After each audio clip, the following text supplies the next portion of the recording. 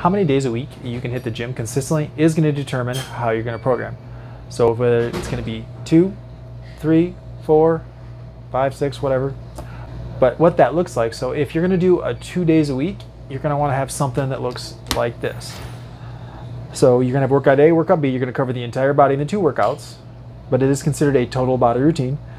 You know, you want to have a squat on one day, your hinge on the next, vertical pull, horizontal, vertical push, horizontal push.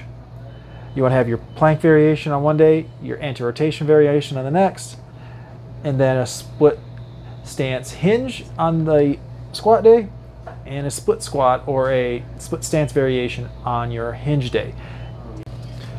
And that will cover your main stuff. Then you can sprinkle in your isolation movements. So your bis, tris, abs, lower body isolation, put them on both days, kind of fill in the gaps for the areas you want to hit that you are looking to build up or bring.